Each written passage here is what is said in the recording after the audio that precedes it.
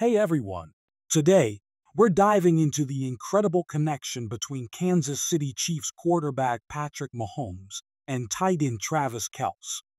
It's rare to see these two out of sync, but when they are, they still find a way to create some magic on the field. Let's take a trip back to Kansas City's second preseason game. In a surprising twist, Kelce ran the wrong route. Mahomes, looking a bit frustrated, decided to get creative.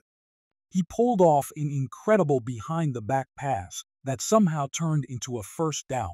Can you believe it? Later, Mahomes joked, "I threw a behind-the-back pass out of spite," but it quickly became one of the standout moments of the preseason.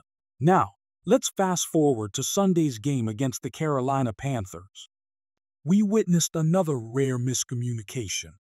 During a key play, Mahomes missed Kelce, who was wide open, resulting in an incomplete pass. You could see the frustration on Kelce's face as he was caught on camera expressing his displeasure on the way back to the huddle. But here's the silver lining: this dynamic duo always manages to regroup. By the end of the game, Mahomes and Kelce had connected on 6 out of 8 targets for a solid 62 yards. Mahomes finished the day with 269 passing yards and 3 touchdowns, showcasing exactly why they're considered one of the best duos in the league.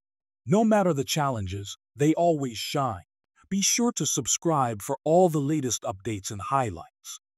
Thanks for tuning in, and we'll see you next time.